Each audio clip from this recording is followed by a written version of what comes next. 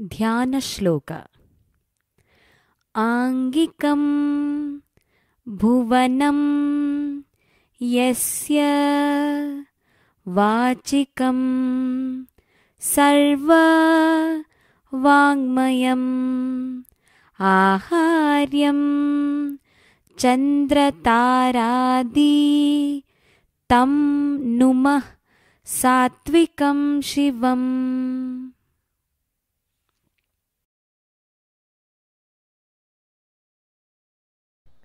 Namaste. Namaste. We just now heard Dhyana Sloka.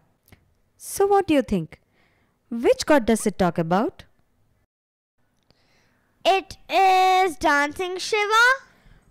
What is the dancing Shiva called? It is Nataraja. Yes, dancing Shiva is called as Nataraja. In this shloka, we are talking about Nataraja. And the word-to-word meaning of the shloka is very easy to find out through our actions. Do you want to try? Yes. Let's try then. Angikam. The body Bhuvanam. that looks like the whole world. Right. Our world is round and it also is going round.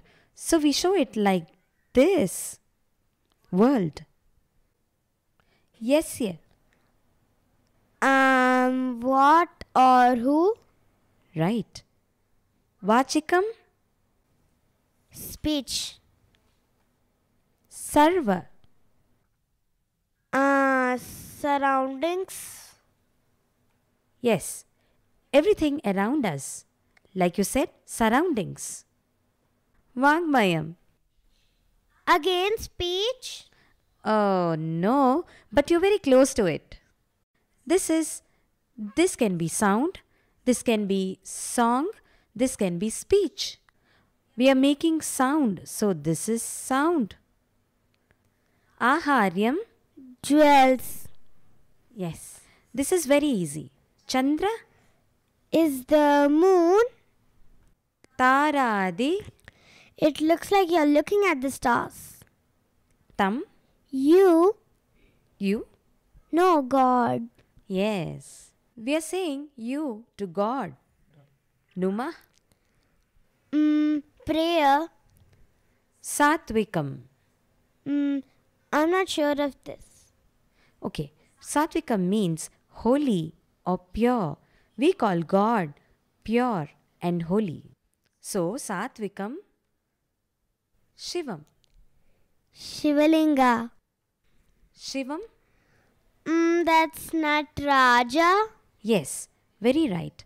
So, in this shloka, we are trying to say, we bow to that Satvika Shiva, whose body is the whole world, whose speech is the sound of everything that is around us, and his ornaments are moon and the stars. Isn't that easy?